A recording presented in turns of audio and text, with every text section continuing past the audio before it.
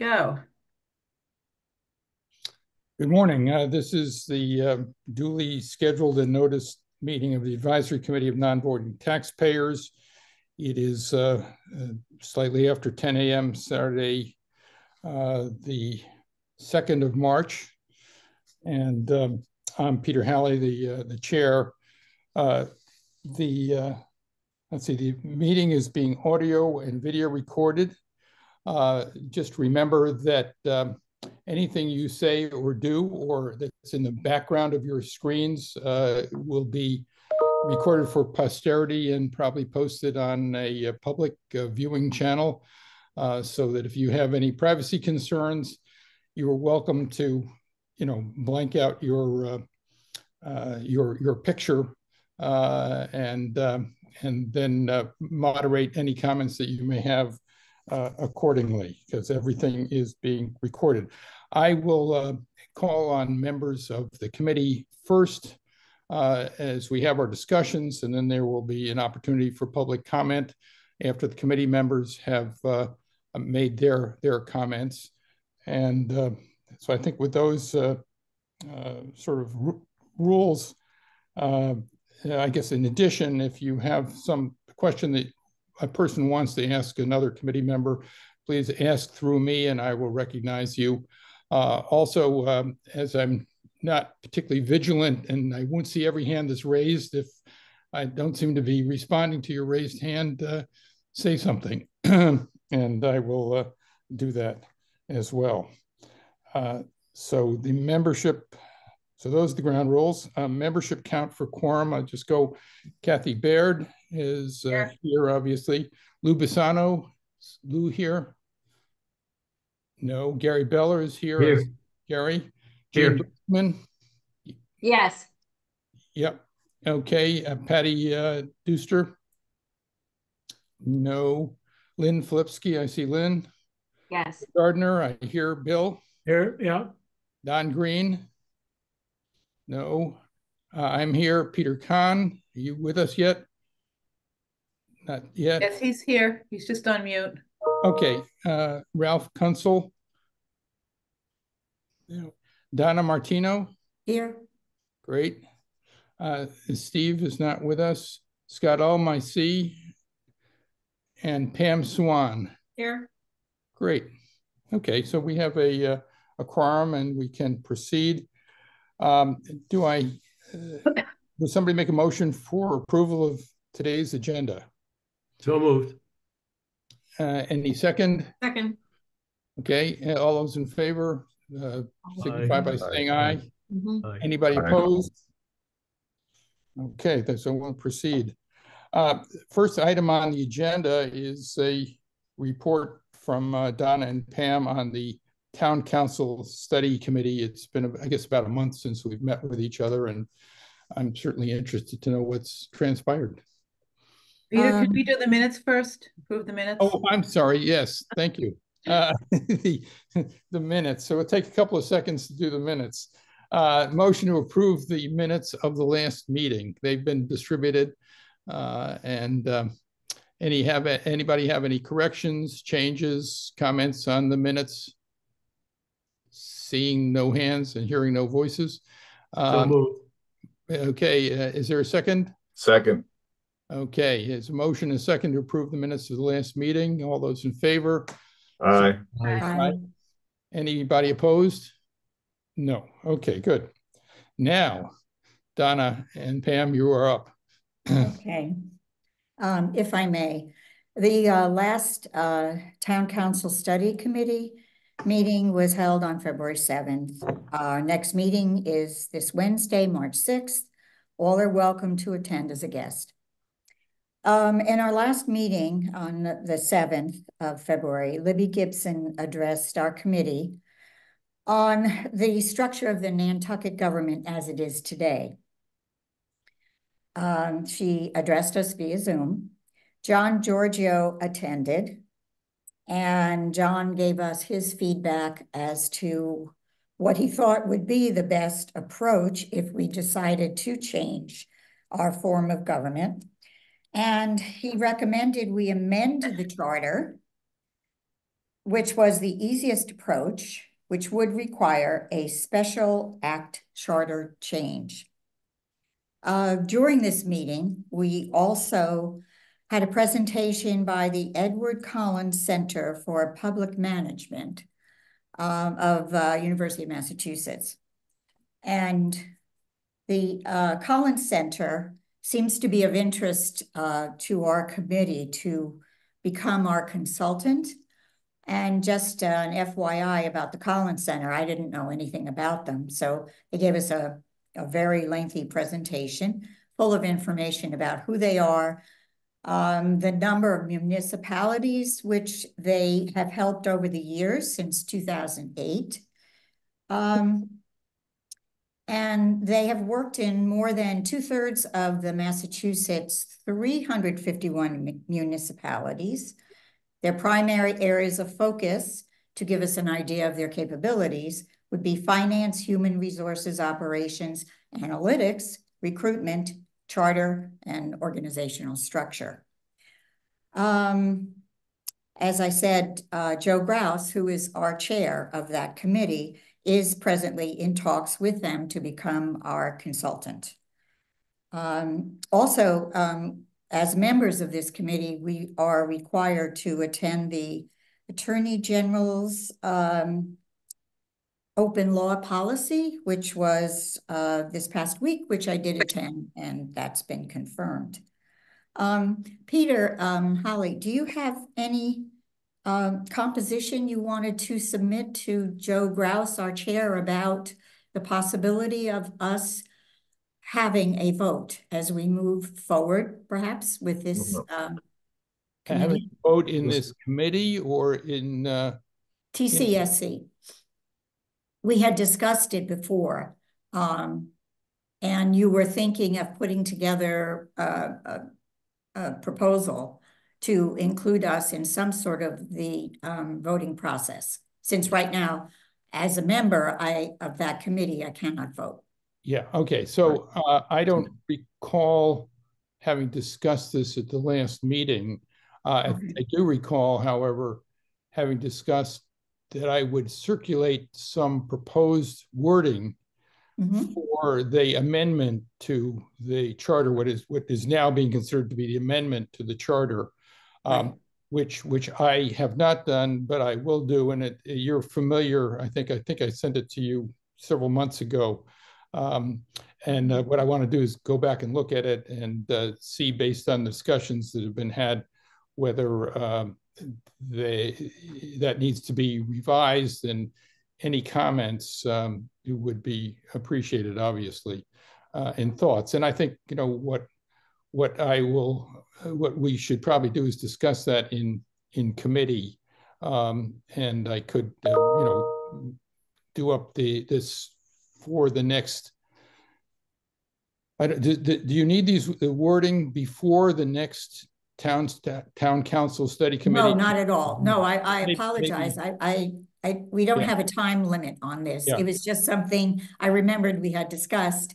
And since we are talking about it, I wanted to just so going back to that my recollection, and it may not be correct, is that we were first excluded or not included from the study committee at all. And I did at that time write to the select board, and that resulted in us being included. And I asked to be, I think, a voting member at that point, or I might have said voting or non-voting, but we should have a voice in the committee. And at that point, the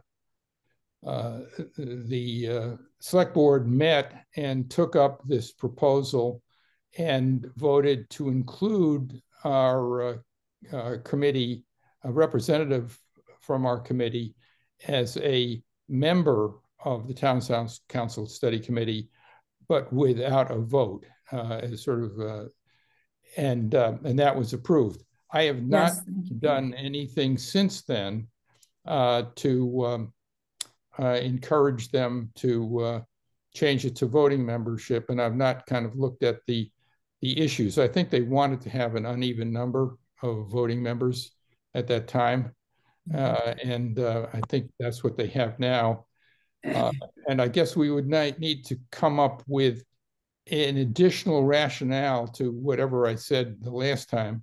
I think that I circulated my letter to the select board last time, but if not, I can do that again. But what would I understand voting is better than non-voting, but that voting has already, in a sense, been rejected. Yeah. The question is, what is the next ask? Correct. Yeah. I leave that to you. That's fine.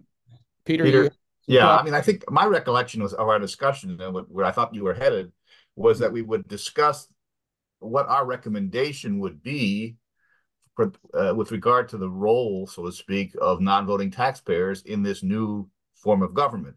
I think I think the idea is that, you know, we would like to have at least, if not more, ability to have our voice heard. We don't expect a vote. I don't think anyone, you know, I mean, the law doesn't allow for it. So I think that's a starter. But I think our positions need to, you know, we want to make sure that our positions are heard and dealt with. So that was what I think that's what I think is on the table. And, you know, when you get around to drafting something, I agree. We ought to talk about it in committee first and then see where we are. Yeah. Okay. Well, I have a first draft of that, which I did last fall, I think sometime in October, as I recall. And I've not yet circulated that to the entire committee. And so that it's probably appropriate for me to do that now. And what I will do is do it through the secretary, through Kathy. And we have to look at what the open government laws require. But my sense is that they'll probably need to become a part of the minutes at some point in the future, so that other people can see them and make comment on them, what have you. Pam has her hand up, Peter. Yes. Yeah. So Peter, I wouldn't stress about it right now. I think this is kind of premature. I think the committee is really thoughtful and really going through all the components, as Donna I'm sure has reported. And I think as we get closer to seeing what the structure might look like, what the size of the governing body might look like, that we will find a path for our committee to express some of our desires. But right now, I think that we're very appreciative that as part of that committee, we're involved, we're discussing, we're being heard. I mean, Donna, do you feel like, I feel like they're very open to the things that we talk about, and it's really moving well. I would second that. The only reason I brought this up is that from the last conversation. So I just like it to be on the table. Yeah. Joe Grouse and the committee members, I speak often at every meeting. I am included and representing our group. So it has been a very satisfying opportunity for us as a committee ourselves. I would like to ask the committee if they have any questions, if that is appropriate at this point, Peter. Yeah, that is good. Yeah. If anybody has something that yes, go ahead, Gary. Yeah, why don't you just inform us about the current thinking of the timetable, whether this is something that might happen at a special meeting in 2024 at the end of the year, or maybe the regular annual ATM in 2025. What's the committee thinking now about when something might be ready to be presented to the voters? According to what Joe is saying and the rest of the committee members, we're not ready to have, well, Curtis is here, and Curtis certainly has had many years of experience in the government. And I defer to you as well, Curtis, chime in, if you'd like. But there isn't a set timetable yet, definitely not 2024. And I have a feeling, because of the capabilities of the Collins Institute, if we decide to employ them as our consultants, then they will kind of help speed things along. But I open it up to Curtis if you'd like to add more information. You're on mute, Curtis. Well, I think Donna's really said it well. And actually, I think our next meeting this coming week, we will be talking more about what the Collins people can do, and that may help us set a timetable. I certainly don't think it's going to come up in the 2024 annual town meeting as now scheduled. Good. Anybody else have any comments? Well, I must say it sounds like the committee is making some progress and moving in a direction. I too don't know anything about the University of Mass group, but sounds like a logical step. As I understand it, and correct me if necessary, this special, it's basically a two-step approach now. That first there needs to be an amendment to the charter that changes the form of government in all the ways that it's recommended that it be changed. And then as part of that step, the town meeting, a town meeting in the future, would need to approve that, subject to amendment and all the rest of it. And once that is done, then it has to go to the legislature for a legislative approval, a kind of an enactment of a new charter, I guess, or new amended charter. Yeah, go ahead. Amended charter. Yeah. It would then have to go back for an affirmative vote at a town election in addition to the legislature's approval. Okay, and a town election is different from a town meeting, is that right? That is correct. Yeah. So this is several years down the road, and it sounds to me like assuming that the town council study committee, continues to gain speed, move ahead, and gets the advice that it needs, that this might, optimistically come up by the 25 town meeting. But then it's the legislature that really becomes the question mark, because as we've seen from the our last meeting, there are some things that have been passed by the town meeting that the legislature hasn't taken up for 3 years. And so I guess part of that process will be lobbying, a fair amount of, first of all, our representative or representatives, I guess there are two houses, need to be fully on board. And then it seems to me that other people will have to interest other members of the legislature to bring this to a vote. But that's the best we can do, is get this to the town meeting and get it ready for the legislature. And it sounds like that's the direction that it's headed, which is great. And whatever it is, still to be defined by the members of the committee and ultimately by the town meeting. Okay, anything else on this? I thank you, Donna and Pam, for being part of this and making a contribution, and I look forward to sharing your success in the future. Okay, so that's I think we're good on this, and the next one is the Advisory Committee on Bike Safety. I know Lynn had brought up a whole host of things the last time, as I recall, involving change in signage and what have you. And has there been any movement on that? They have elected a chair, so Ian Golding is now the chair of Bike Safety, which is an excellent start. They're coordinating with the Chamber of Commerce, the Land Bank, NCF, and the town with communicating where e-bikes are prohibited, which will be natural surfaces. So you can't take a bike into that property and speed around on a path. So that was their first focus.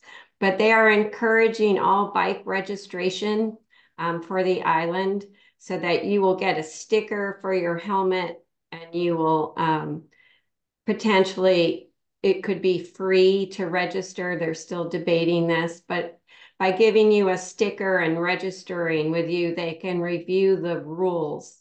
And especially for e-bikes, that's kind of important, and to keep a track of how many are around.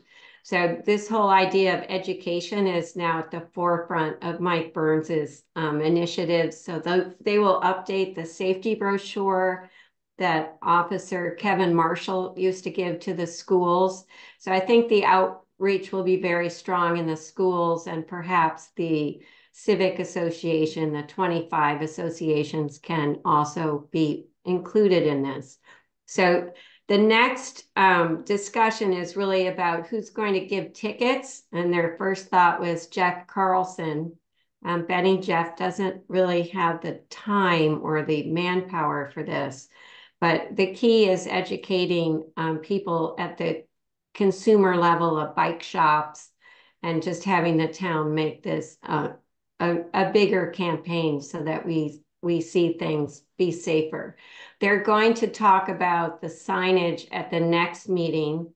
So, you know, this will be continued, and I'll have more information on that. But the registration of e-bikes has been their focus, and where e-bikes can go and at what speed.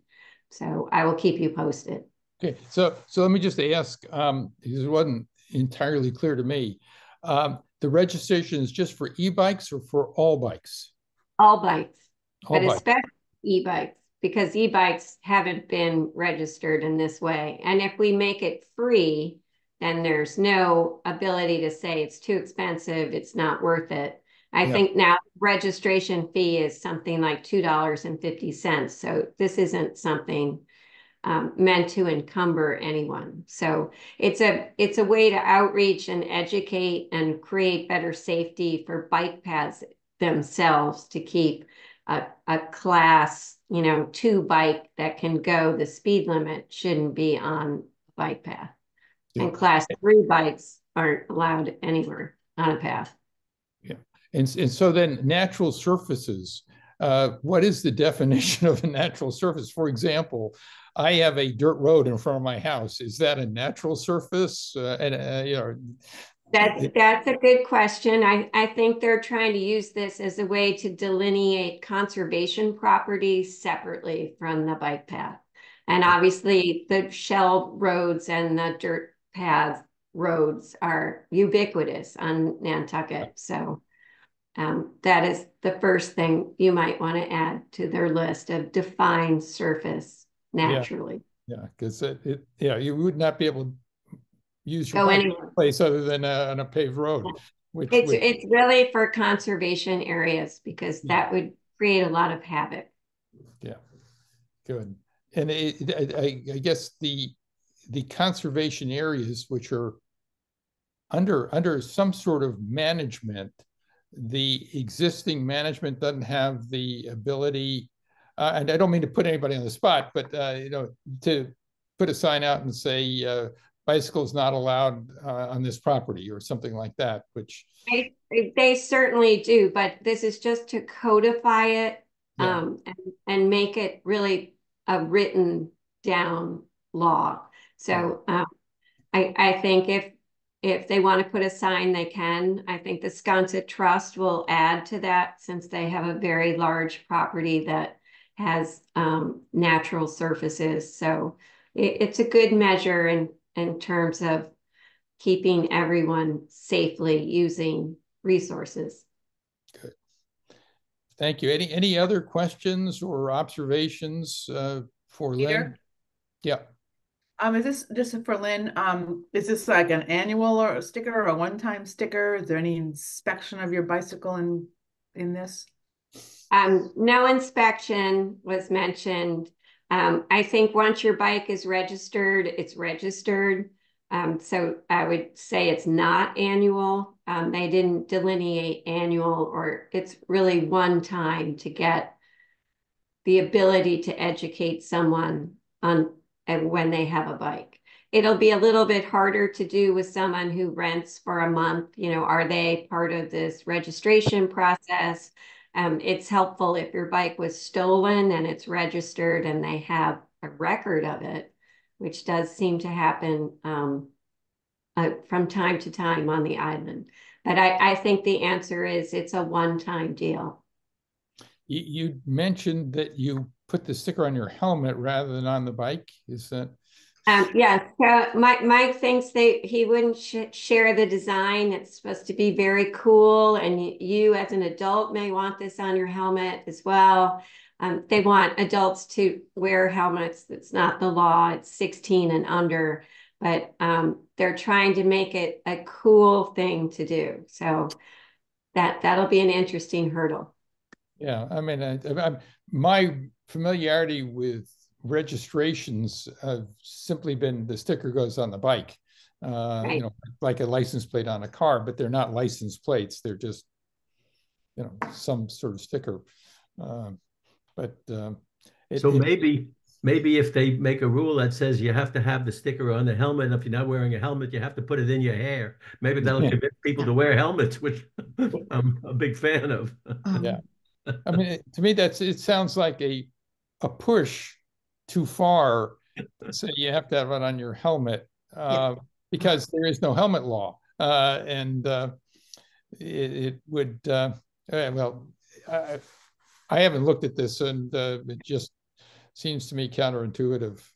Right. Well, they don't post their minutes very quickly. I think they've been short people. So hopefully you'll see that online in the next month. But it'll be discussed again at the next meeting. And I'm happy to share any of our concerns about how this would be implemented and how it works.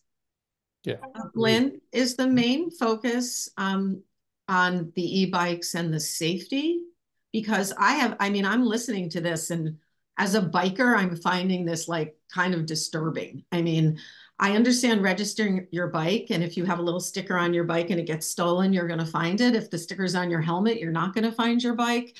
People wear different helmets. In my 30 years of living on the island, I've probably amassed about 12 bikes in my shed that people will borrow or use. Do I need to go register them all? I kind of see like, and when you have a family that comes for a vacation for a week or two, and if they bring over their own e-bike, how do we, tell them the rules of the road? So I think there are some things they should think about, if people are renting, there should be information in the rental house about e-bike regulations, or something on a website somewhere. But I just don't see the practicality of every single bike on the island getting registered and policing people for that. I think the bigger issue is educating about safety on the bike paths and safety around e-bikes.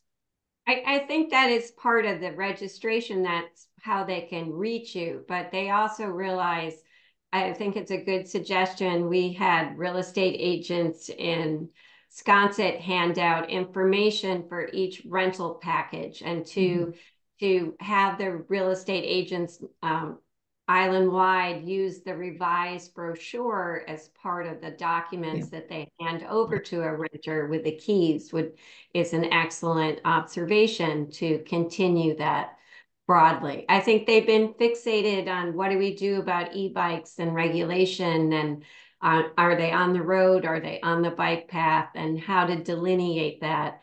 And they're counting on the bike rental groups to be the first ones to educate. But I think you'll see this in everything that comes out of the Chamber of Commerce, the town itself promoting this. So at least they're all behind the idea of let's make all the bike paths safer. Let's make pedestrians aware of, the rights of a biker. And I think the practicality of getting every bike registered on island probably isn't their total focus. It's more like, let's create more awareness and education, of which the civic associations can certainly be a strong partner. Yes. Good. Any other comments or observations? Yes. Go ahead. Yes, Donna. Don. Yep. Lynn, I understand the awareness and the education campaigns, but I am curious, was there a discussion about putting stickers on the bikes themselves the helmet, I don't understand, because if you lose your bike, what is the helmet going to do? A registration on a helmet. I just think this is their initial idea. They may decide to give you 2 stickers, one for your bike. It's really not about lost bikes. It's really about bike safety. And the idea that you registered your bike and you got some kind of award for registering and making it free. So, this is a good attempt at an advisory committee trying to promote safety as their major impetus for creating these ideas. Well, Yeah. I think it's a good effort. I think that's very good. The confusion on where you put the sticker Yeah. seems to me that if you think about cars, you have typically 2 kinds of licenses. You have a driver's license, and then you have a license for the car.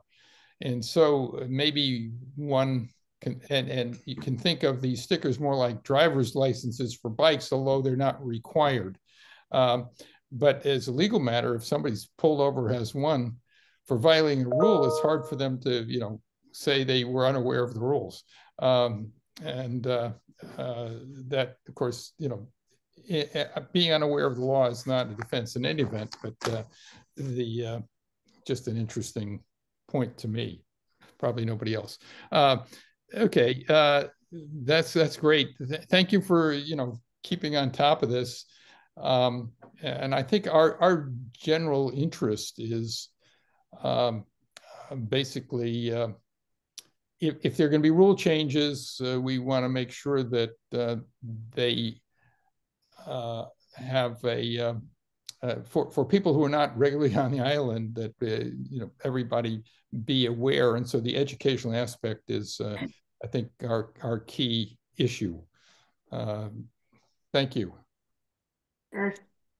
So then we go to the ATM articles, and I thought we'd start off there with apparently there's been some activity in the short-term rental area, and maybe Kathy, you could tell us anything in addition to what the newspapers have told us in the last 10 days.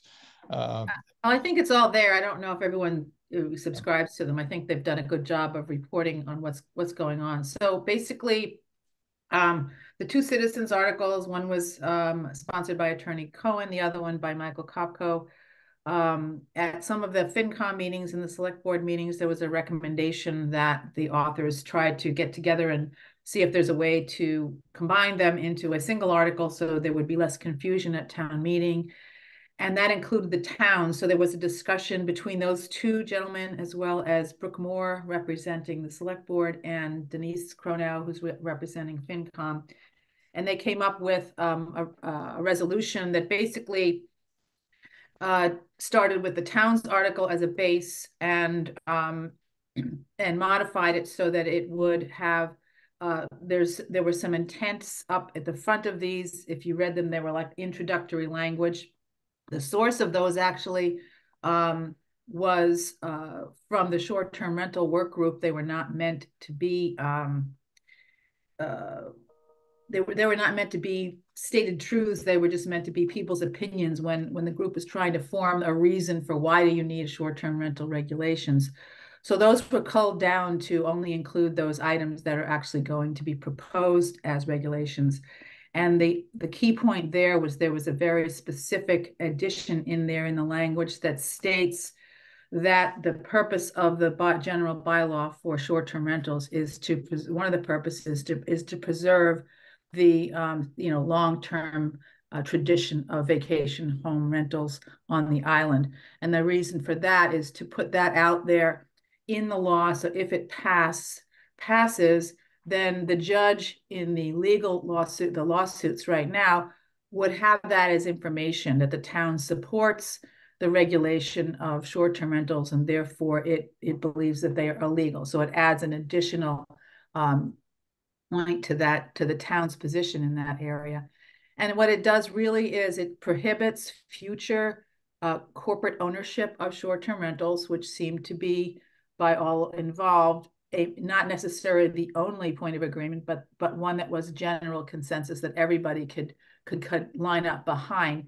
It does, just like the original town article, preserve the existing corporate owners. So there's the grandfathering, if you will, of those owners. And so a corporation has also got a definition in there, as well as a definition of time sharing and fractional ownership is now in there. That was put in there. So if you currently are a corporation and you own and operate a short-term rental, it can continue as long as it's not sold. And individuals, and that means LLCs, S corps, they can continue to operate without any restrictions as long as they stay with the owners, and all of the owners need to be natural persons. So it's pretty simple. No more corporate ownership, and if you already have one, you're good to go until you cease doing that. So that was considered a good first step, not necessarily the final step, but something everybody could agree on. So that's the general bylaw that's proposed, and it's basically in the language. The recommendations that have gone forward from the FinCom and the Select Board is to take no action on the 2 existing citizens warrant articles for the general bylaw. That would be 61 and 62, I think, and to vote for the town's version, which has now been amended. So that's the general bylaw.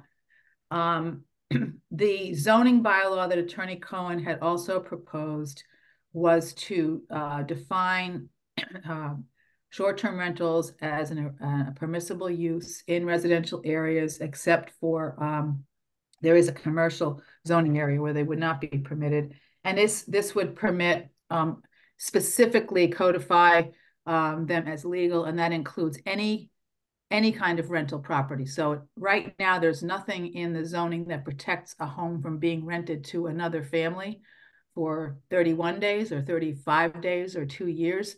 That's quote unquote, that's not specifically legal. No one's ever challenged it, but this particular wording would cover all rentals to families and people who rent homes. So the compromise on that is that their recommendation will be to take no action on this zoning bylaw unless there's an adverse judgment from the courts that comes out before town meeting and says that short-term rentals are illegal. If that's the ruling, then this bylaw will sit there and be ready to be voted on by the town if people choose to say, well, no, that's not right, they are legal. Otherwise, it will be take no action on it because it's technically not needed. For example, there's no ruling yet, or the judge already ruled that they're legal. It's not a necessary bylaw. So it's really strategy-wise, I think they made some good choices there. It should be less controversial than it has been in the past, and it doesn't necessarily mean it's the be-all and end-all. It can be changed as a general bylaw anytime, once a year at town meeting. So I hope that wasn't too convoluted an explanation. No, that was very good. Did you have something else to say about that, or didn't want me to cut you off? Yeah. Okay, great. That is very good. What is the number of the select board revised? 60. 60. So it goes first. That's the main. 59 and 60. Yeah. Okay. So it goes first, and then the take no actions are after. Yeah, and that's a good question. I think since the zoning articles are usually first in the warrant, and the STR zoning article is the last of the first. So it's 59 and the town's is 60. And I think that there'll be a request that the moderator move that one to be after 60 so that we would vote the zoning. Obviously, if there's take no action, you just leave it there at the town meeting. But if you need to vote on it, I think that it would be moved. However, Sarah Alger can do that. It requires somebody to call it up, right, for consideration. And so if a take no action is called up by somebody, it then will actually, be voted on one way or the other. Right, yeah, so that even though it's recommended to leave it alone, somebody could call it, and you can't control that. Okay. And then it would have to be addressed. So here's the $64,000 question for you.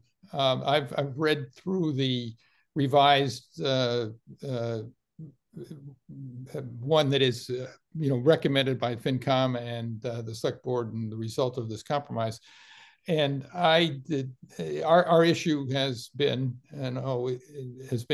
discrimination against non-voting taxpayers. And I did not see in a very quick reading that there is any discrimination against non-voting taxpayers in that. What about your more careful reading of it? No, I agree with you. It's not discriminatory in the way it reads right now. Someone could propose different language at town meeting, who knows, but not the way it reads now. Okay, so then I think at this point, does anybody else have any other questions about this particular issue? Peter has his hand up.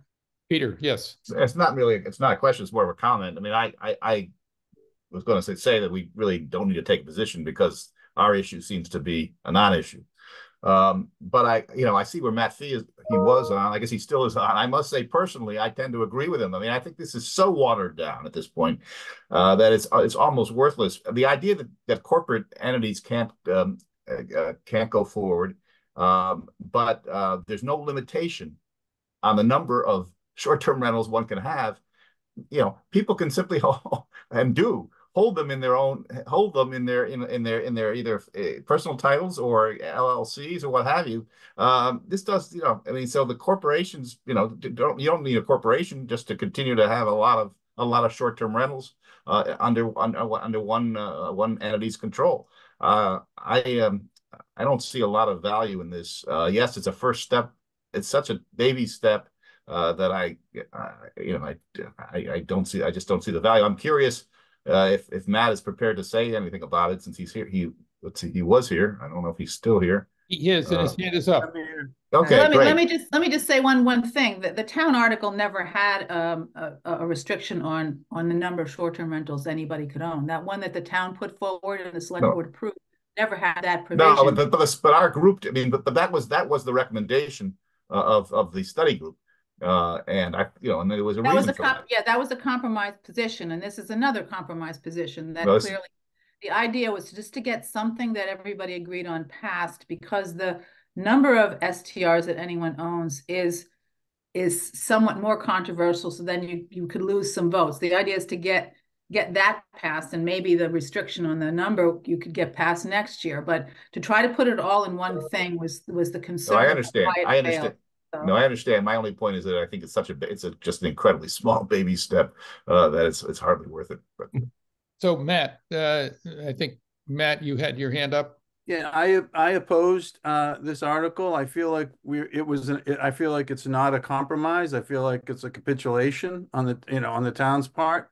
It's not a first step. It's the final step, because if we actually vote this, we're going to be, just like Kathy had said, this is going to show the state that we think these are legal everywhere. Well, it will, and it's going to be proof of that. And so if we take this step, I think we've sort of sealed our own fate in a way. And so I think in the rush to do something, we are doing something that can't be undone. And I think it's a bit of a runaround from the zoning, which hasn't passed. It's an attempt to go to that direction. I think that we are, as a community, have to be very careful about heading down this direction. And it was done,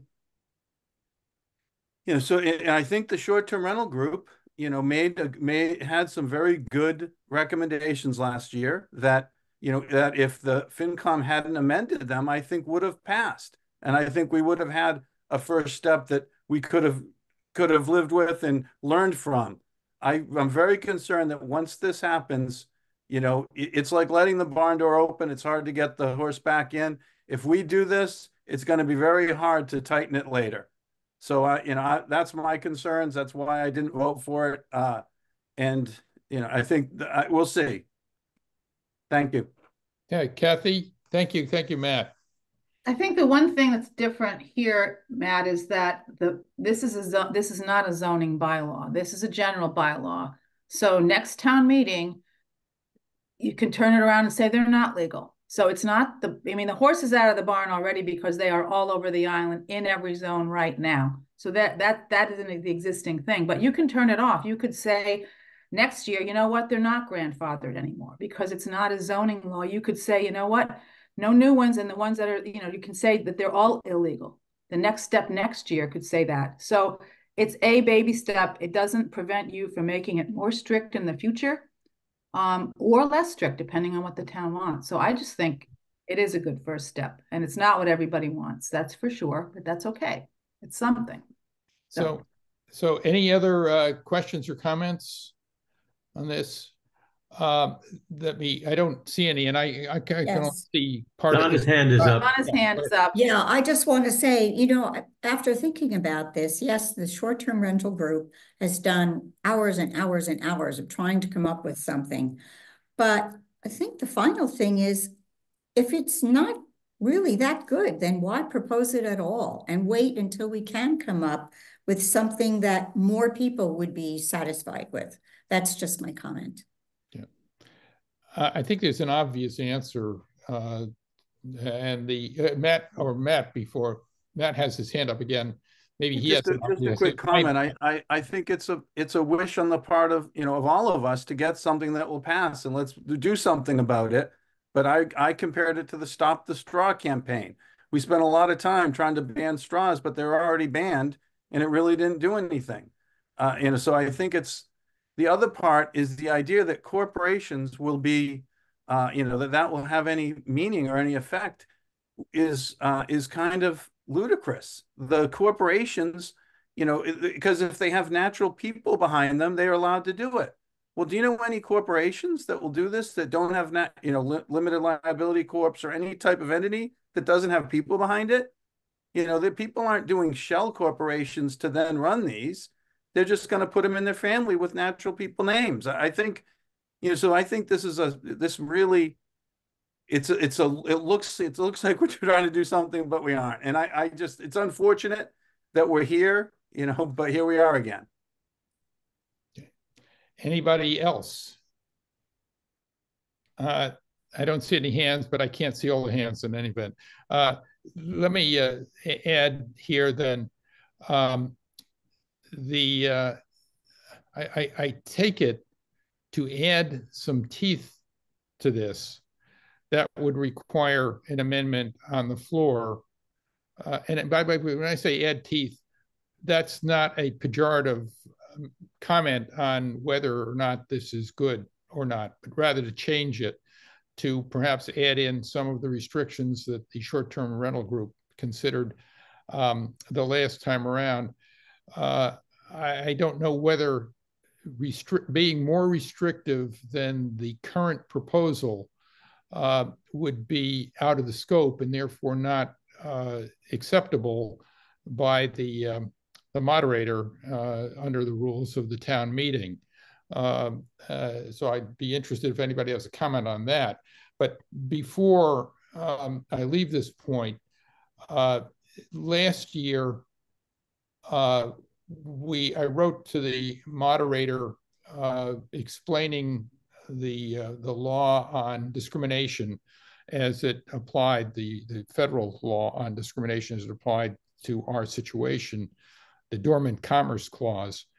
And that was in preparation or to arm the moderator so that she, if she thought appropriate, could rule an amendment out of order that reproposed the discrimination that had been proposed and then dropped from the Strog proposal. And I'm just wondering whether it is appropriate to do the same thing again this year, and whether we will need to have a member of this group at the town meeting to address discrimination if it should pop up in an amendment on the floor at the town meeting. And forewarned is kind of forearmed on this. As to the whole proposal, whether it's weak or strong or anything else, I think that's for the town to decide. Our issue is, yeah, our issue is to basically, look out for this discrimination, the introduction of discrimination against non-voting taxpayers in whatever is adopted by the town. And so Peter has his hand up. Yep. Yeah, Peter, I think, as you say, better forearmed and forewarned and forearmed. I think we should send that again, just a reminder of it. I do think that whatever is put forward would be arguably more restrictive, because there's no restrictions here basically. So I think in that sense it would probably be out of order in any event. But I don't think I think we need to make it clear to her what our position is. Yeah. So I will write something up, and I think by the next meeting we should decide. I don't know my schedule, whether I will be on island for the town meeting.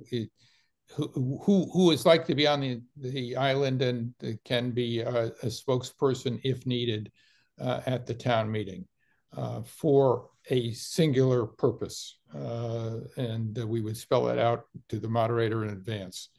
I'll be there, Peter, because I'm always there for Daffy. So okay, good. Yeah, I'm planning to be there for Daffy, but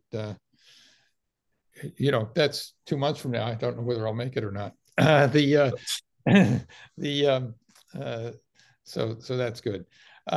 The other article that we discussed the last time, and which I did some following up on, is Article 81, and that had to do with the provision to amend the Sewer Act to waive sewer connection fees to those qualified for a residential exemption. And I did follow up, but did not get to a desired result on that. And as you may recall, there's been a proposal which I think has been extant for 3 years and passed twice before, that would allow the sewer commission, which I believe is basically the select board with a different hat on, to waive in appropriate cases for residential property owners the sewer connection fee, which is quite substantial. And it was our thought at the last meeting that that should also be waivable for non-residential taxpayers, given that non-residential taxpayers can also run into a situation in which this substantial fee, if required, would be sort of catastrophic for them. But also that the past proposals had not gone quite far enough, and that there ought to be a reimbursement provision in the sewer this sewer bill, which has never been passed by the legislature, but it's been passed twice by the town meeting, that would basically require that whoever's received one of these for need exemptions or waivers of the fee, that waived fee really not be waived, rather it should become a lien on the title of the real estate, and that when the real estate is transferred or sold, transferred by sale, not particularly transferred to another family member, that the fee be subject to collection at closing by the town. And that engendered some positive response from people. But it had already been, this whole issue had already been through the FinCom at the time that we addressed it. So I was a little bit late to the game bringing it up, and because of this, the notion that amendments on the floor that are more restrictive might prevent such an amendment from being heard. we are sort of in that situation right now. And I don't know, I haven't found somebody who was willing to amend it on the floor in any event. But this may be an issue for next year if indeed the legislature does not take this up again, or it might be something the select board considers for legislation if the legislature does take it up to further amend the Sewer Act. So that's kind of a long-winded way of saying we've raised the issue and we've not gotten it over the goal line here. And I don't know if there's anything more particularly to do about it right now. But that's for your information. So if anybody has any thoughts on that, please let me know now. And I think that basically are all of the items that were up for town meeting that we have discussed in the past that we were interested in. We also talked, I think, about the rental cars, but the select board is isn't summer construction on the agenda? Oh yes, well, summer construction is on the agenda, but it's not on the agenda for this town meeting. No, I meant for us today. Yes. Oh, okay. So that I would go from that to sort of the town meeting issues. I think we've discussed now. Okay. Unless somebody has a recollection that, or an idea that there is yet another town meeting that we need to discuss, town meeting issue. But hearing nothing, so let's leave this section on the town meeting and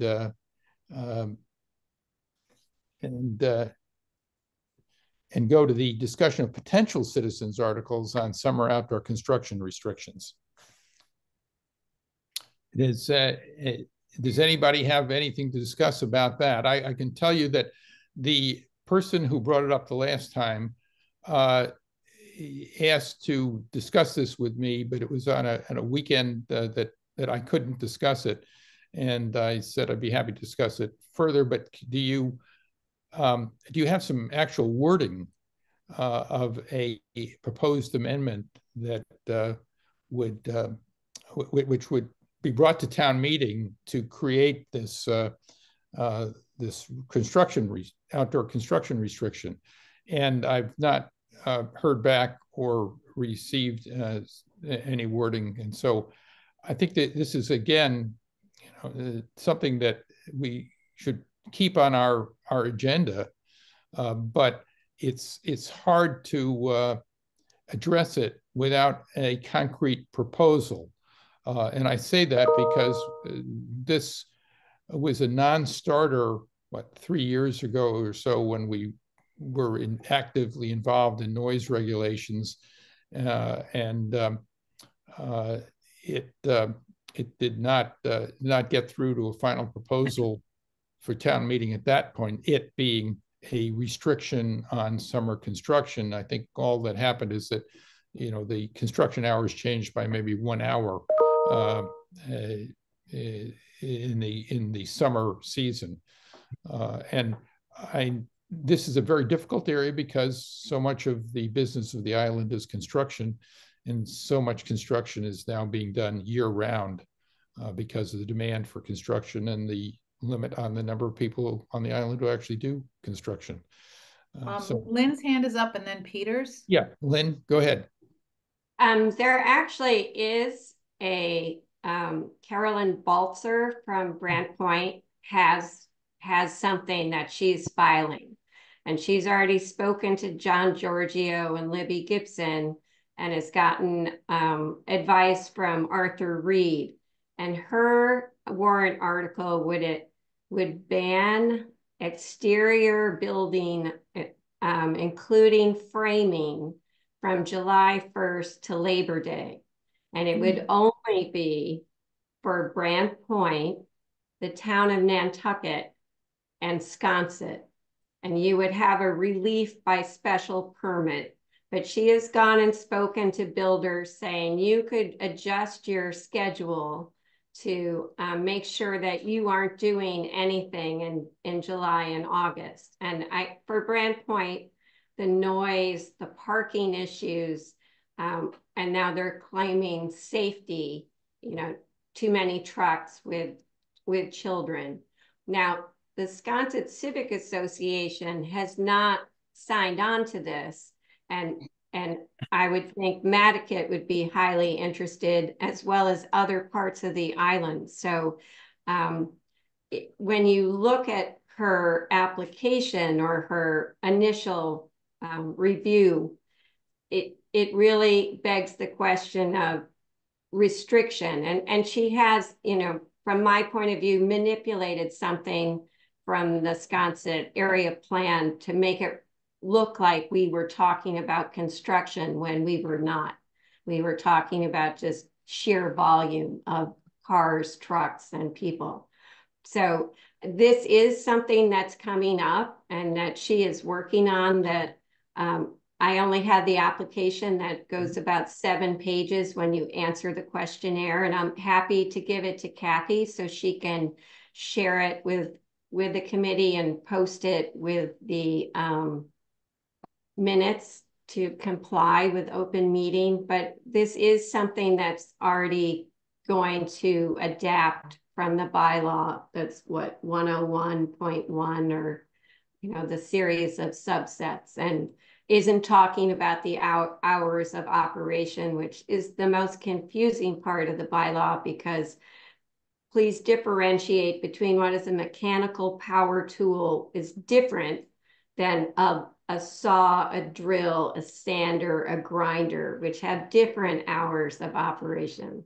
So I think if they can come up with something that's more simplified, and I think they've gotten positive feedback, I think, but I just wanted to let the committee know that there is someone working on this who's gone quite far down the road. Good. Yeah. I think it was Carolyn who I communicated with a month ago or so. So I'm glad to hear that it's been taken another step. I know that was more of a statement of principles when I saw it than it was actual, an amendment, the concrete amendment that one could say, okay, this is clearly what's being proposed as the law. And I take it now there is some set of concrete. The questionnaire that you fill out for the town, like what will this cost? How will it be impacting? Who does it impact?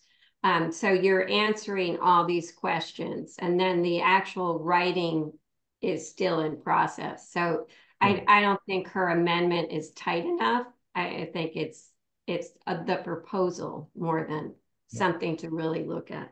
So it seems to me at this point, unless somebody else has some other observations, that this might be something to keep our ears and eyes open, that it might be more appropriate for the various town associations to kind of weigh in on it before we do any particular lifting on this. And I say that having lifted in the past and just come away with a sore back.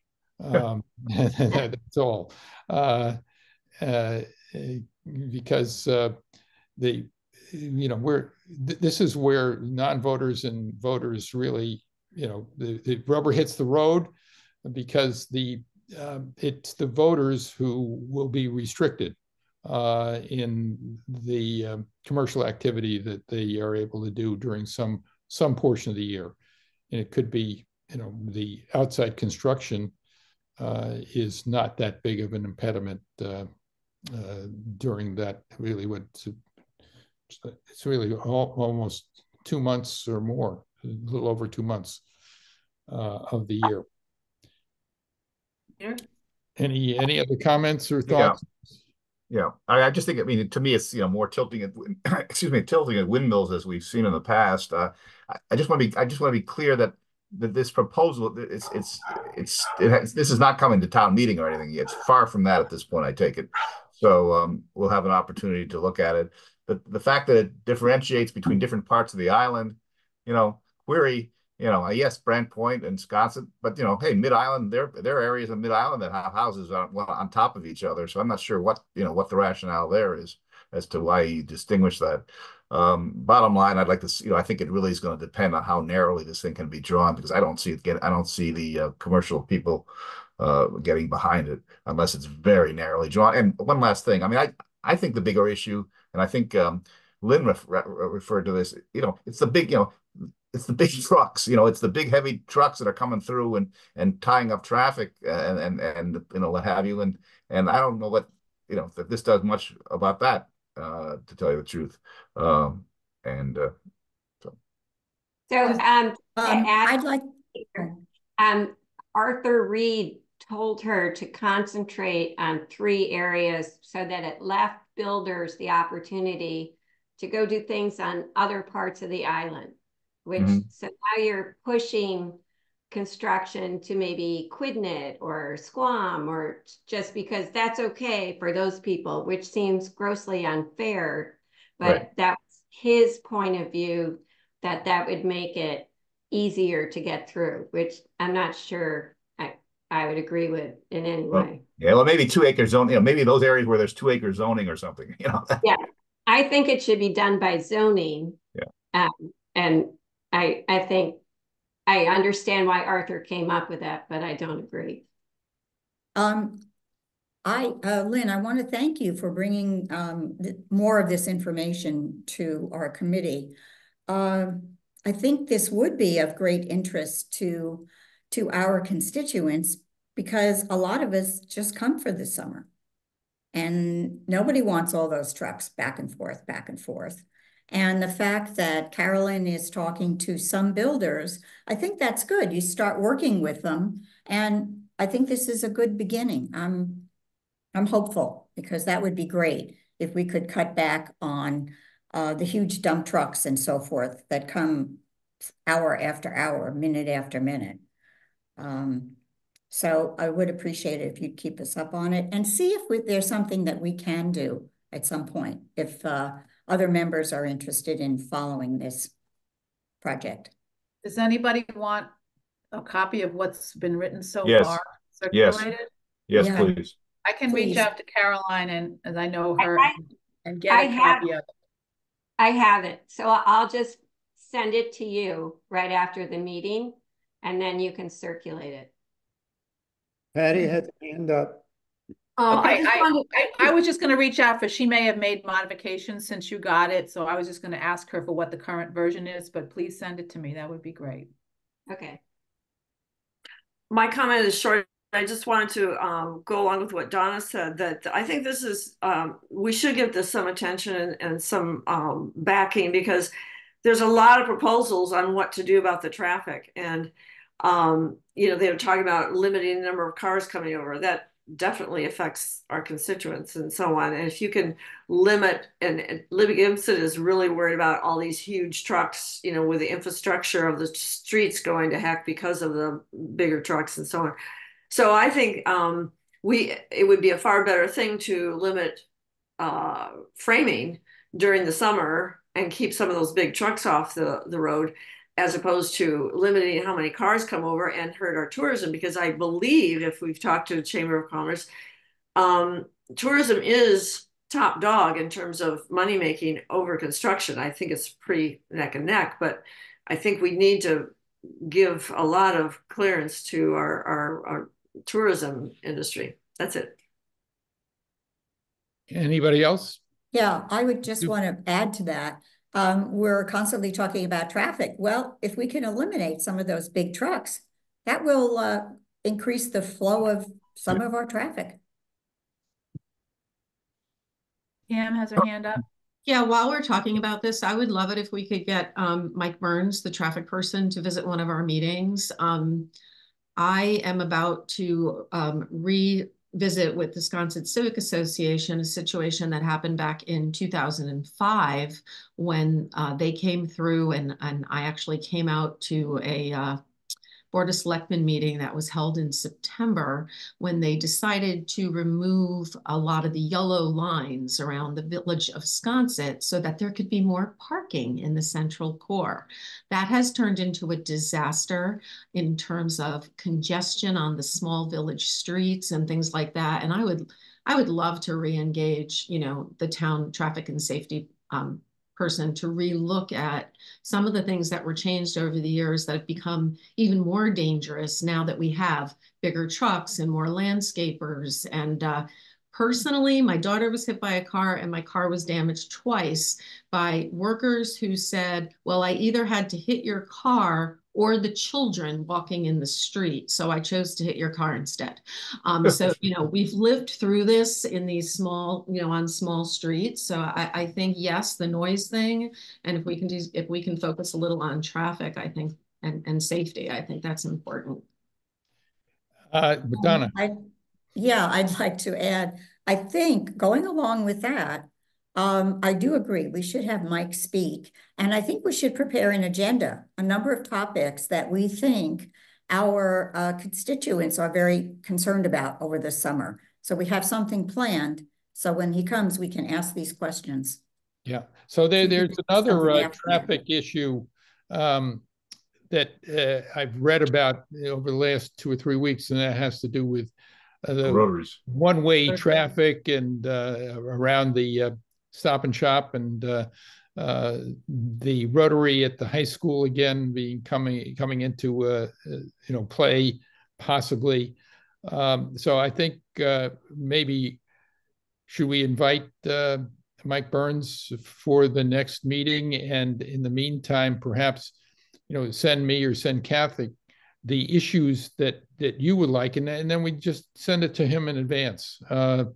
Assuming that he accepts, and he was with us about a year ago, and he's I think a good speaker, and he is the traffic guy, but he doesn't have all the power to do about. He just has recommendations that he can come up with, but that's a good place to start.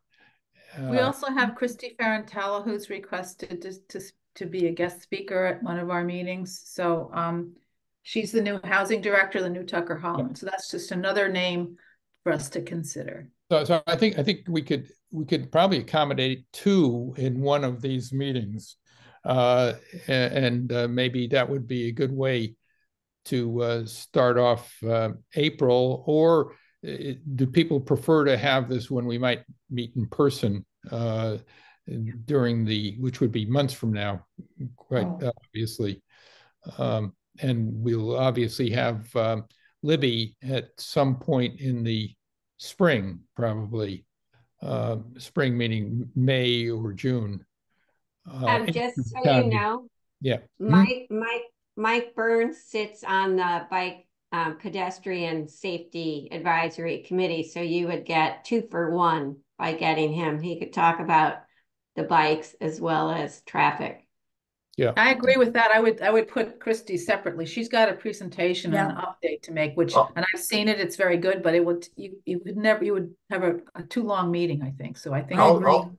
Mike. Mike lives off island, so I think I think it's probably better to do it by Zoom now rather than wait. I don't think it's going to be any advantage to wait. So good point. So I will invite him for the April meeting, and let you all know whether he can attend or not.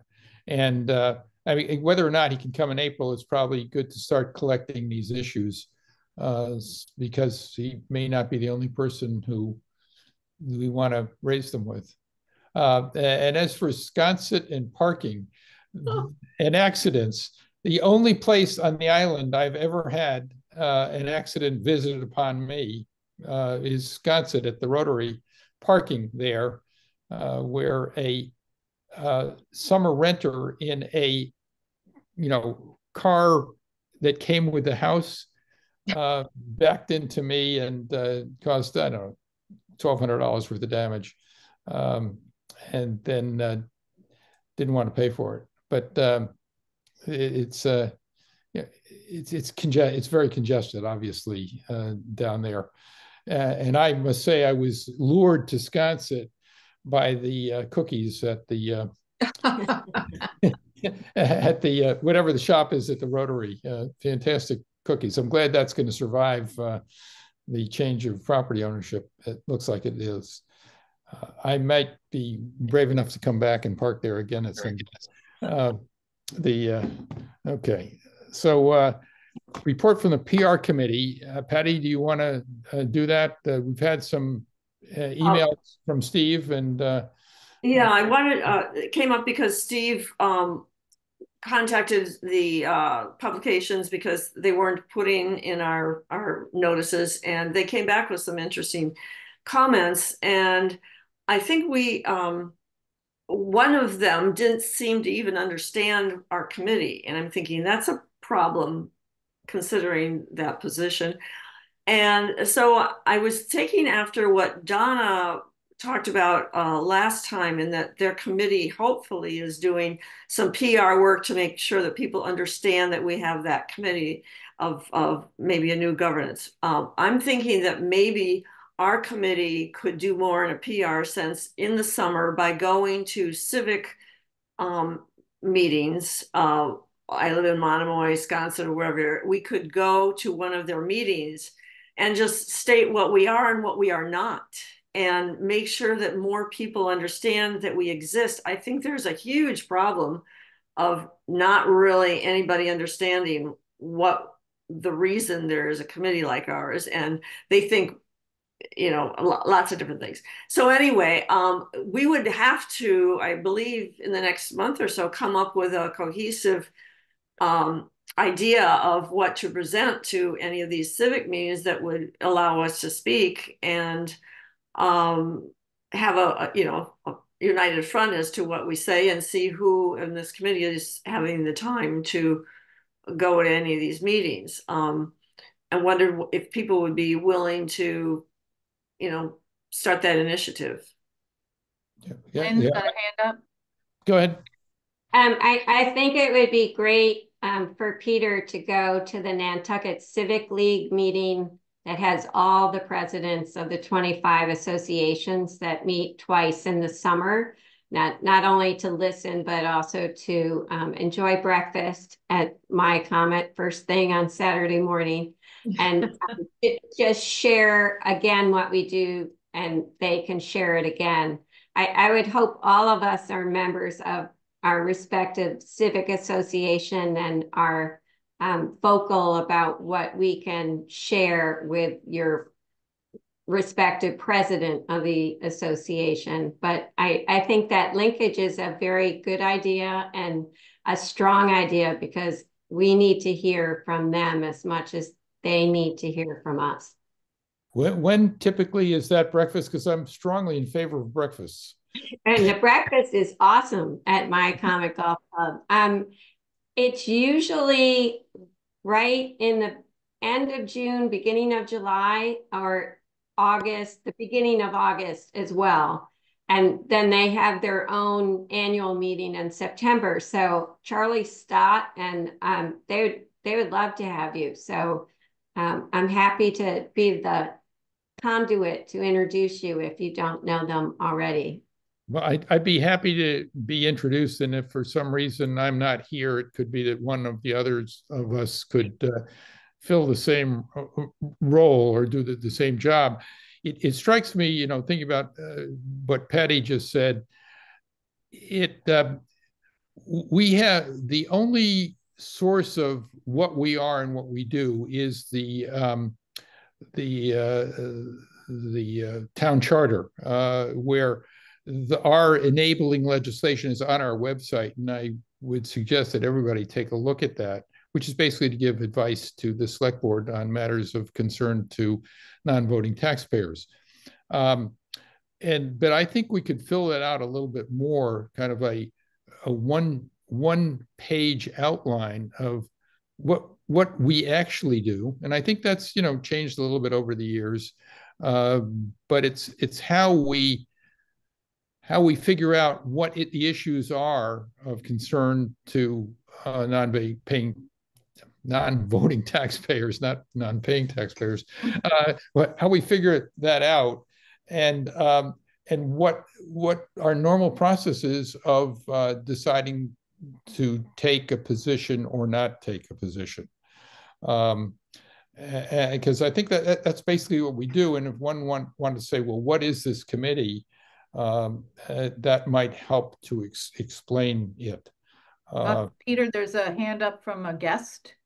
Yeah, I see that. Just before I do that, that's my thought on this. So, Kimberly and Shulam. yeah, Shulam, thank you, and welcome, and I'm glad you're here. Why are you here? Yeah. Well, I'm here. I'm a non-voting taxpayer. Yeah. I live on island full time, as of just recently, and I'm visiting because I saw in the Nantucket Current some of the things that you were going to be discussing today, and they caught my interest. And so I'm just wondering, in an effort to kind of get out to the public what you guys do, could you just offer a Zoom session that anybody can listen in on and sort of give a presentation of who you are and what you do? Well, I think in a way, our weekly meeting or monthly meetings are do that kind of thing. Although it's could be intensely boring. I mean, you've been with us maybe for an hour and a half now, and you're still awake, which is great.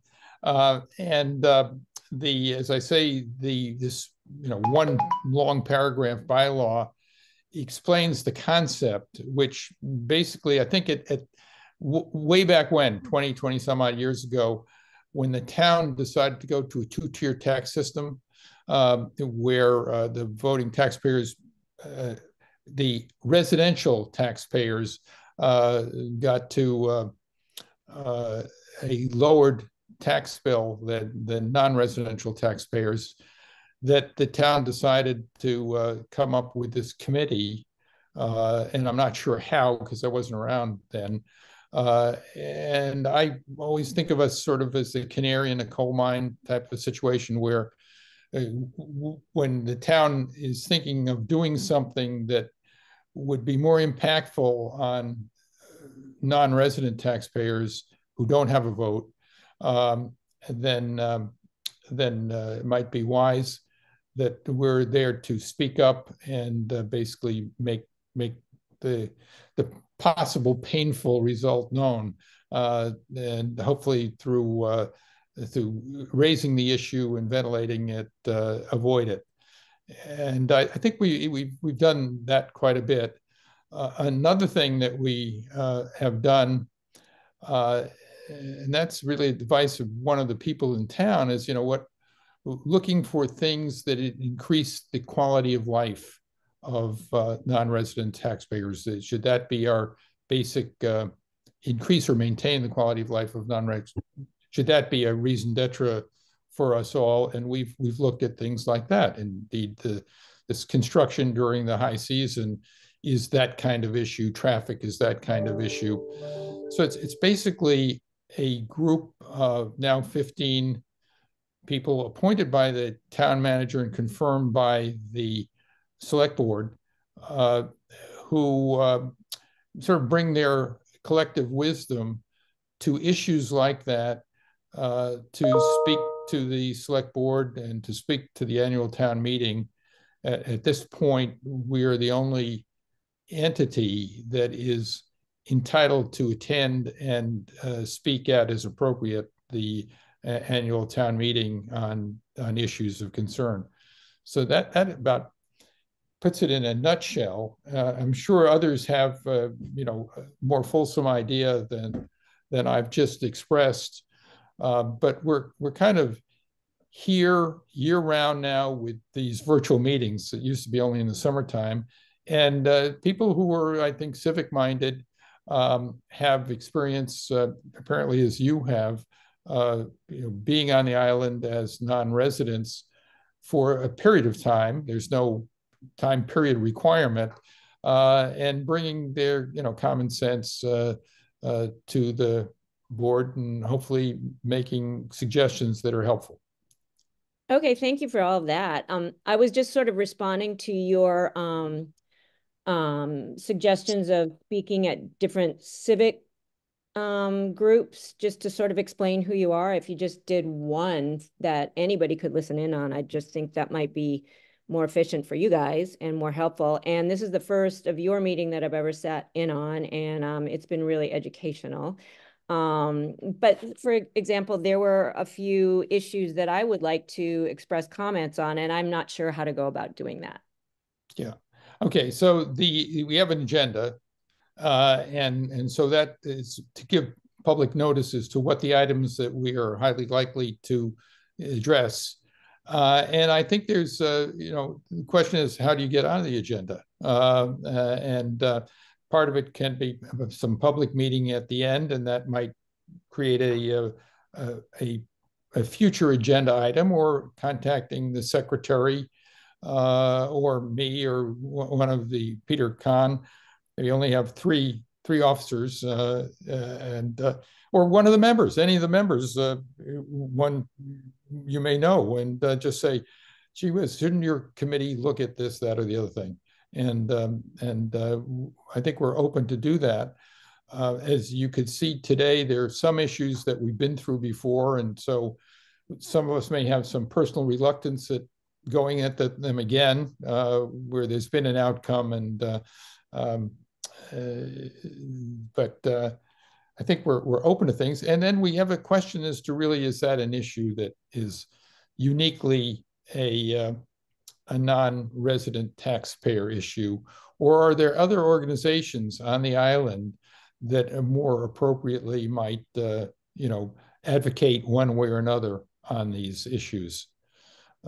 So Kathy Baird, yeah. Thanks. So just add this to Kimberly. So we operate under the public meeting laws because we are a town-appointed committee. Every meeting that we have has to be posted a certain number of days in advance. So there's a lot of restrictions under which we operate, just as any town committee operates under. So we, if you look, you can sign on to our the town's website and ask to be notified whenever there's a meeting, and you'll be notified, just like any meeting in the town. And all of our meetings are public. So as you joined today, and a number of people joined today, it's interesting that most people are hearing about it, not through the town website, but through the Current or Daybreak or someplace like that posts on the day we have a meeting, and then we get a bunch of people that tune in. But it is a very formal process. We can't really mess with our agenda once it's posted and so forth like that, because we are under the public meeting law, and why we have to be very careful about admitting people and knowing who their names are before they speak, because it's a public meeting. So every meeting we have is a public meeting and there's always public comment at the end that's on the agenda, where you could bring up an agenda item or something you think we should talk about. So that's the point at which you have to kind of sit through everything else, and then the chair will recognize you. Good. So I kind of think we're at the public comment stage of this meeting. I did want to... Before you... Wait a minute.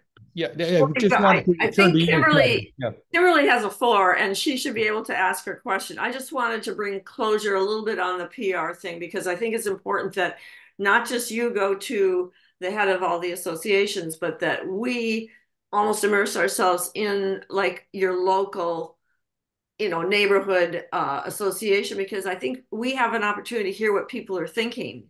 And there's more people that might have different questions that come up. I think there's more often not, people think we do more than what we can do. So I think it's really good for us to get out and tell them what we've done, and they can tell what they thought we were going to do. But anyway, at some point, are we saying we're going to move forward and visit the associations? Or are we going to, I mean, we have only a few months to put this, basically, this forum together, or are we going to table the discussion? Just closure on bringing up this point. Yeah. Okay. So first of all, we have done this in the past, and I think Kathy has been very active in doing it, and I think Gary has been active in doing some of it. It may have not been done with, I couldn't even tell you all the associations on the island. I don't know if somebody else, probably Lynn could tell us all the associations on the island. There's 26 of them, I think. But it was as we expanded, we had a 15-member limit on the number of people who could be members at one time of this organization. We reached out to try to get more members from diversity in membership, if diversity is not a dirty word anymore these days. And I think we have accomplished quite a bit of that because you're on the committee. We have somebody from Monomoy who we did not have before. Lynn is on the committee, and don't think we, we have a couple of people from Tom Nevers. We have a person from Brant Point. I'm in the so-called Cliff area. I don't think we have a separate association for that area, or if we do, nobody's ever mentioned it to me. And we have more. There's Mattakit, and so I think that in general, we already have reasonably good representation from from not all of these, but from a large slice of the areas, and whether or not the individual members are active in their associations, I frankly don't know. But you want to be able to go in. I don't know if the committee is comfortable with that, but if I went into my Monomoy association, I wouldn't give them a spiel on what our committee does unless we as a committee are doing this, because you're speaking out of place, I think. So are we interested in going into the neighborhoods and talking, even though you did it a few years ago? I think there's still a lot of people out here that don't understand what this is all about. Or do you want to not do that? Is there any, vote or anything on it? Or do you want to? My personal view is that we, of course, are interested in what non-resident taxpayers think, because we are supposed to be, we are supposed to have the collective wisdom and knowledge so that when we speak, we are basically voicing what non-resident taxpayers think. And so, when people, we talk to each other, we're talking from our personal experience, and we're talking also from what our friends and neighbors nearby tell us. I guess the question is, do we want to for you to be a liaison with, for example, your association? And I think that would be absolutely fine. And indeed, we might, as this emerges, it might be that the associations nominate people to be members here. They would do that by contacting the town manager or whatever. But we want as broad a representation as possible. But we also want people with, a reasonable amount of experience living on the island, so they understand what the issues are for them and their neighborhoods during the course of the season where most non-paying taxpayers are likely to be on the island. I don't know if anybody else has different views on that, or more fulsome views.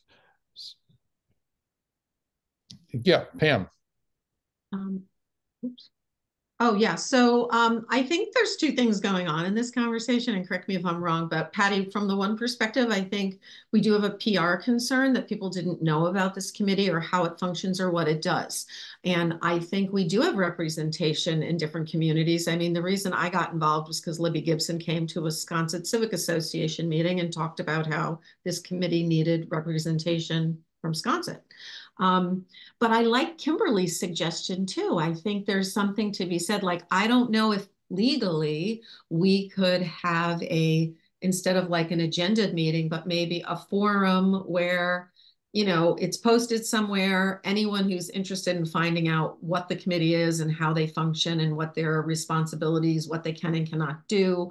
I mean, it's just another way to kind of expose us from a PR perspective and, you know, get people to know that we meet every so often. I don't know if that's a good or a bad thing. I'm just saying, Patty, that's like another tack, like do civic associations, but maybe another way to get people in the community to know we exist if we want to. I was just thinking that, you know, it's hard to get people to come. It's summer. And if they go, we have one meeting for our association and a lot of people go. And this is already established. It's just walk in and we have an image problem, I think. When I say problem, maybe I think we have an image thing, and we can go in as it's there for the taking. Just go in and talk to people. And that's why that the grassroots kind of thing.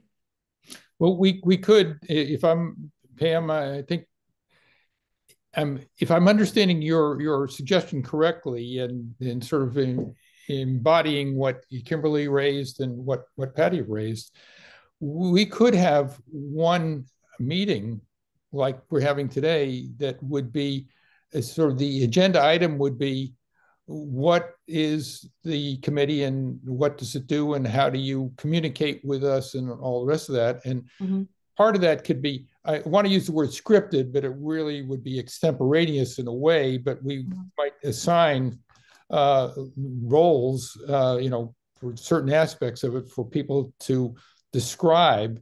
And then, as we know, this is being recorded, and that could become, maybe that meeting could be posted on our website as a, if you want to know more about this, you know, watch this video. And we might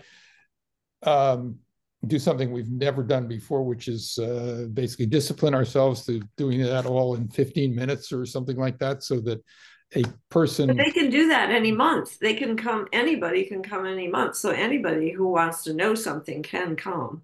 Yeah, but I'm suggesting we have a product about what are we? And this would be a way to do it in a public meeting, and rather than a couple of us sitting around and meeting with Nantucket TV. And I mean, that would be another way to do it if they were interested in producing a good point 10 or 15 minute spot on. Peter, that's exactly what I was saying. Is like we could do the civic associations, but we could also do like an informational session. It could be short, it could be sweet, but it at least provides people with some information. Based on that, they might say, okay, I'm going to watch these agendas and I'm going to attend some meetings because now I've figured out what this is all about. Okay, well, being a conspiratorialist, I think this should be assigned to to Patty's committee to make a recommendation and kind of maybe just a little outline of what we ought to do and how long it would ideally be, and then think about it being the form. The initial presentation would be in the form of a public meeting, which could either be virtual like this or could be in person this summer. And you know, we might actually, depending on what our schedule looks like this summer, add an additional meeting to do this. Donna's got her hand. Well, we've got Kim is next, and then Lynn, and then Donna. Thank you. Yeah, I think what you're all saying. So Patty, you were mentioning that you guys have a PR problem. So to me, the best way to convey who you are and relate to the public is just give a presentation, as Pam said and Peter said, and have like a little dog and pony show, and do it, I think, for ease sake, like a Zoom session or a webinar. You could each introduce yourselves, who you are, how often you're on island, what part of the island you're from. And Peter, you had mentioned that you're in the Cliff area and you don't know that you have an organized organization. Well, I live in town and I don't know of a civic group that we have. So if you were addressing, we do? Yes. Yeah. I think it's called the Nantucket Town Association. Okay. I've attended that once or twice. Yeah. So, I'll confess, I'm not very well versed in government and all the proceedings and how these things work. But so if you were to present to that group, like I, for instance, wouldn't even know to go and hear you guys. So I guess I think it would be broader reaching if you just did something and anybody could come to it. And it would be easier for you guys too, because you wouldn't have to go to all these individual associations. You could just do one webinar and advertise it in the Current and the Inky or wherever, and or on the radio. And then anybody who is interested in finding out more about you could just attend that. Yeah. Good. Peter, I apologize. I've got something's come up and I have to leave a little bit early. Okay. Yeah, and I think we're kind of getting toward the witching hour in any event. Lynn's got her hand up still. So yeah, sorry. You have to remember each civic association, especially the big ones, have a very vibrant either newsletter or email communications. So I would start with a well thought out introduction to who we are and what we do, and follow up from there so that they can just share that with their membership. So if you look at Nantucket Civic League, there are 2,000 members. So it's a pretty good start if you get all the associations, which most of them also have a website or a Facebook page. Easy to find, easy to communicate with the president, but also the easiest is to go to Peter Morrison and Charlie Stott and say, we really want some more coordination between the two so people know that we're here to serve you. That's it. I talked to them. I can't remember which one, but they were very open to it. The more we talk with each other, they seemed very amenable to it. Yeah, I think in the past would mean like 5 years ago or so or more, that the Civic League is the entity that sponsors that meeting at the Athenaeum each year, isn't it? That town council is at and all that. In the past, that used to be co-sponsored by our group and the Civic League. And that was when Bill Sherman was active in this committee, because Bill really, had very, very, a foot in the town and a foot in the non-resident taxpayers, because I think he had been, a resident at times and non-resident at times. And it might be well to investigate reigniting the association that used to be found at that meeting. And I know Gary and I were at the meeting this year, and I've attended it several times, but it's been more to learn, learn what other people have to say. So did anybody else have a comment? I think this has been a very, I do. Yeah, go ahead. Patty, I live in town and I was not aware of all of these organizations. So I appreciate your sharing. 26, that's amazing. But as far as the town goes, I'd be happy if there's something going on in the summer. I'd volunteer once we have an approach that we want to use uniformly. I'd be happy to meet and address the Nantucket Town Association, I for one. So keeping in mind, I think there are many different approaches that we can use and present a unified presentation to the island. And we can do it many different ways, not just one way. Thank you. Well, one of our challenges will be in this town council study committee to have to come up with what it is that we think we ought to be in the new form of government if it's adopted. And so that can be part of the discipline in figuring out the answer to this question. Perhaps we could devote a meeting to that. Yeah. Discuss the approaches and discuss also how we want to approach the TCSC. Yeah. I agree. Yeah. Peter. Yeah. I just have a comment. I don't quite agree that people don't know who we are anymore. When you read the Inky this morning and coming to our meeting, this Zoom meeting, is on the Inky's recommended to-do list. All that means to me is that our PR committee, which I thank them for, is doing a fabulous job. We've never had so much publicity. We've never had so much recognition. They're doing a great Agreed. job. If some Agreed. people can go to these civic association meetings, that's fine, but I don't think we're little known anymore. The articles that you've written to the Inky talking about us, and the fact that all of these electronic newsletters are talking about our meetings and what's on the subject, I think the PR people are doing a great job. Now, there's one other issue I wanted to mention that has nothing to do with what I just said, and that is we've been holding all these meetings on Zoom and they work great. But my recollection is that in April, the state's Zoom laws that are the emergency laws will expire. And I don't know whether or not they will extend them so that we will be able to continue in the future having Zoom only meetings. You know, the last I saw was the governor's emergency order was extended until I think late April or early May in 2024. And it's worked great for us, but I don't know what the future holds if we're going to be forced to start having in-person meetings again solely in order to do our normal business. I guess we ought to check with Libby Gibson to see whether or not they think the governor's emergency rule to permit these hybrid meetings will be extended. Yeah, I will check on that.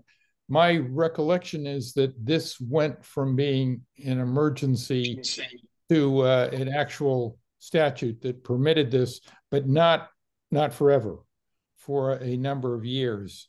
And, you know, the legislature approved that, but I'm not, I'll have to go check and see what the situation is. Can I just interrupt 1 minute? I just want to say Steve is the only person involved with all those notices to all of the publications. He's done just all the work. He's wonderful. And the fact that when they didn't put in this latest one, he went back to him and said, how come, or whatever. And what started this conversation was the fact that one, I can't remember, was the Current or the other one. Daybreak. One of the publishers came back and said, well, we don't really want to do too much with political organizations. And it's like, oh my gosh, he doesn't understand what this committee is. So that's where this whole idea of, well, we have more work to do to make people understand what we are and what we are not. Anyway. Yeah. So they just to follow up on your story very briefly, I think Steve at the end of a day or so ago said what Patty just said, and it was about Daybreak Nantucket, and they offered us the great opportunity to advertise for money in their in their electronic newsletter. And he went back to them and explained that no, we're a official government committee and blah, blah, blah. And lo and behold, this morning, there it was, first thing this morning. And probably the best notice of our meeting of any of the notices that have been published. I would agree. Yeah. And so, just so you know, I just looked up the law and it's extended through March 31st, 2025. Yes. Oh, 2025. I'm reading it right now. Okay. Yeah. I'd just like to make a quick comment. The PR committee is very new. Patty, what has it been? Not even a year? A year. It's a year old. Yeah. So this is all very new for us. And it's moving along beautifully. So thank you, Patty. Yes, you're very much involved. Poor Steve is the one and Steve as well. Yeah. He's not here to hear you say that, but thank you, Donna. Pass it along. His ears are ringing wherever they are yes. Right now. So I think, are there any other public comments? And Kimberly, thanks a lot for getting this discussion started. Any other public comments? any unanticipated items that we should be considering, or? I just want to give. Kimberly's hand is up. Yep. Oh, My hand is always up. Thank you guys for hearing me out and listening to me. And so public comments, I'm not sure if this is the proper time and place to bring this in, but you were talking about construction. Can I just make a comment about Sure. that? Sure. I think it shouldn't be addressed just during the summer hours because I want to lend a different perspective because I'm here year round. And if we limit it during the summer hours, it means it's going to be more during the winter months. And I've owned my house for 6 years now, and there has not been a single winter when I have not had massive construction going on around me. I live on a quiet little street. I'm on Warren Street, and it's really trying to hear all this noise constantly, to try to leave your house, and you can't because there's a Toscana truck parked out in front and they're excavating. I think consideration needs to be given to year-round residents as well. Okay, I appreciate the comment that this is we're getting into the area of nobody wants anything to go on near their house. Ever. And ever, exactly. And I think this is an island-wide issue, and our focus, our issues, I think, are island-wide too, except they're typically limited to a certain group on the island. I don't know what to suggest other than, I just don't know what to suggest. It's kind of like I say to my kids sometimes, that's life. Yeah. Yeah. And I'm not asking for, you to suggest anything or do anything right now. I'm just saying, I think there's another perspective. It's not just during the summer hours. I think there are some year-round concerns as well. So like I said, I don't know if this is the proper time and place to bring that up, but please tell me where I should if it's not here. So being in town, I think the place that I've most seen that is in the process of if the project that is being worked on is subject to the planning board.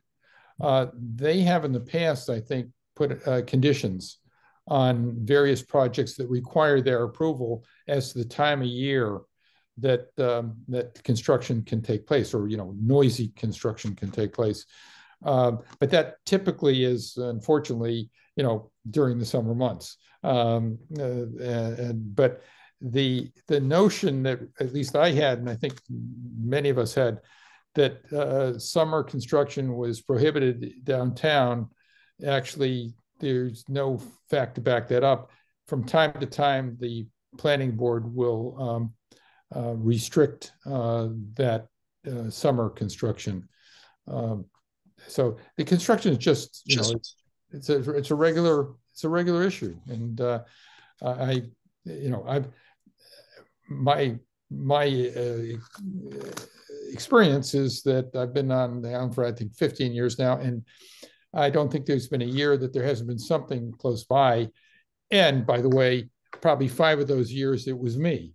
So I have a place I like, and people around me should have places they like. And anyway, Kimberly should go to the town association in which she lives. That particular area has the most stringent anti-noise restrictions of any community on the entire island. They already have that. Okay. So whatever it is, but you should go to your town association. Okay, and what was the name of that again? Peter, you mentioned it before, but I didn't write it down. I think it's called the Nantucket Town Association. Yep. Can anybody confirm that? Yes, and some of them have an email that you can send information to, and some of them don't. And the Civics Association's website is broken. They don't really have one anymore. So it's very difficult to find that anymore. I don't know if they've got one. Also, and if you're a year-round resident now, you should be a voter. I know. I just became a year-round resident. So yeah, I would like to eventually get to that. So there may be a vote against noise here. Well, thank you all for hearing me out, and I enjoyed listening to all you, and thank you for all the work that you do. Yeah, well, thanks for coming. And you may get tugged on because at town meeting, we may need people to, if they think it appropriate to, introduce amendments or things like that. And right. so we may be approaching you. You may. Future. Thanks. I would welcome it. Thank you. Okay, so that I think we're ready to adjourn. I have one more thing, Peter, Yep, really quickly. Just for those of us whose terms expire in 2024, that would be in June. We need to decide whether we want to continue on and then submit our applications to get reappointed. And I just wanted to list, that's Peter Halley, and that's me. That is Gary Beller, Steve Perelman, and Bill Gardner, and Pam, according to the website. Okay. So if the website's incorrect, I think we each serve for 3 years and there are 5 of us. So there should be 5 of us that roll over every year, and we need to renew if we want to. So we need to know, I think, if you want to not renew so we can recruit, or if you are renewing, then submit the paperwork. Yeah, because I suggest that I actually thank you very much, because I thought I had another year. It's something I had not been monitoring apparently, or the website's wrong, which is often is. Also, just drop me or Kathy or Peter a line. The main issue is, do you want to continue? And then in the past, I've sent Libby a note saying that, X, Y, and Z are interested in continuing, and they've been, diligent participants and that sort of thing. Of course, I'll have to say that about myself this year, apparently. Did we decide that we didn't need to get sworn in person? I don't remember what the resolution was on that. It's the issue is not whether you need to be sworn in. It was how you needed to be sworn in, whether you had to appear in person or whether you could be sworn in online. And I can't remember exactly how that came out, because I think it came out 2 different ways, depending on the day of the week. Yeah, Donna. I had to be sworn in person. Yeah. When I came last summer. Yeah. But there was some discussion about that nobody needed to be, really, because we're not really a governing body or a legislative body. So that was, I thought, the last, and I don't remember the outcome. Yeah, the only official acts we have are to make recommendations, and we cannot actually enact a regulation or anything like that. Okay, so Ralph's hand is up. Ralph's hand is up. Oh, Ralph. Hi, Ralph. Hi, Peter. The confusion about appointment and reappointment came up partially because of me. And the first time I went to the office, the town office, I received a comment that I didn't need to be sworn in because of the nature of the committee. That was resolved, and the person actually doing the swearing in said, no, you must be sworn in.